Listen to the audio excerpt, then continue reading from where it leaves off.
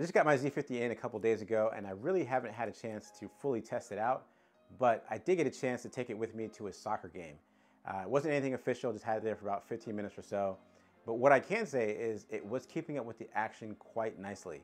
I'm gonna have to say, just with the brief testing that I've done so far, that it's a pretty good camera for keeping up with sports. I plan on going back to the soccer field to do more in-depth tests in a sports environment. I'm also planning on doing a portrait session with the camera as well, just to see how it handles in that scenario. If you have anything in specific you'd like me to test as it relates to sports or portraits, leave a comment below and I'll see if I can add it to the tests I plan to do over the next couple of days. In this video, I wanted to do a size comparison against the Z6. The Z6 is already small, but the Z50 is even smaller.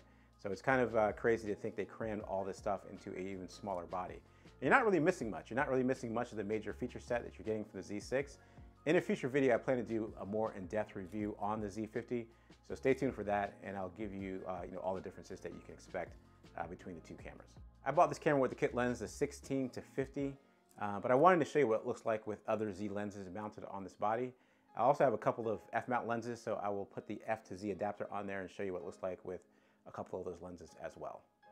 I have two new videos that are coming out in the next couple of weeks. One is going to be the year-long review of the Z6. I've had the camera for over a year and I've taken it with me to a lot of different shoots, mostly weddings, but obviously portrait sessions. I've taken it to even studio sessions.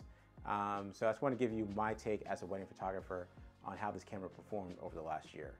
The other video I have coming out is for new wedding photographers who have not done bridal shows.